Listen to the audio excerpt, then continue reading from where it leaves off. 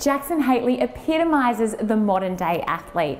He credits meditation, yoga and Pilates to helping him become a better player. So what does it all involve? Let's find out here at Human.Kind Yoga Studio.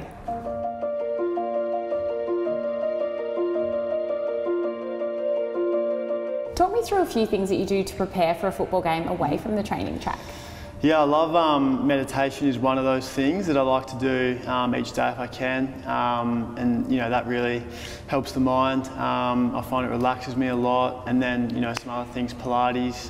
We've got a great Pilates instructor down at Glenelg, Clancy, so a few of us boys get down and do some sessions with her, which are really good. And my mum's actually a yoga teacher as well, so convenient. Very convenient. I go out to Gawler and do some sessions with her when I can, which is really helpful too. How do you make the things outside the training track a priority? Yeah, it's hard. I think early when I started it was all, and even before I got drafted, it was all sort of footy, and I think you find speaking to some of the older guys that balance is super important, so that's something that I've had to learn as I've sort of come in, and for me I really feel how it helps. You know, I'll meditate and I'll do yoga, and I'll really, you know, feel that, and I'll feel more relaxed, and I'll find my body's in a better space. Yeah. And what does game day look like for you? Do you bring in any of those learnings from yoga, Pilates? Yeah, I'll meditate on game day. That'll be part of my game day routine. About probably 4 or 5 hours before the game, I'll meditate and have a little bit of a nap, and then I find that puts me in a good sort of relaxed frame of mind, and then I'll sort of build into the game from there.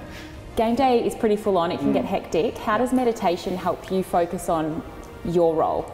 I think it just gives me a greater sense of clarity, and so it's not one of those things where you can do it once and then all of a sudden you're really clear. You know, I might have 2 or 3 things that I want to focus on game day, and you know, when I'm meditating, you know, I might go over those in my head a little bit, so I'll feel, you know, calmer when I'm out in the field and more composed, and I think that definitely helps. They might still though, Hately bending it back, and the Crows finally in this third quarter. So you're back in the side and you had one of your best games to date against Brisbane. Yeah. How do you think you've been performing?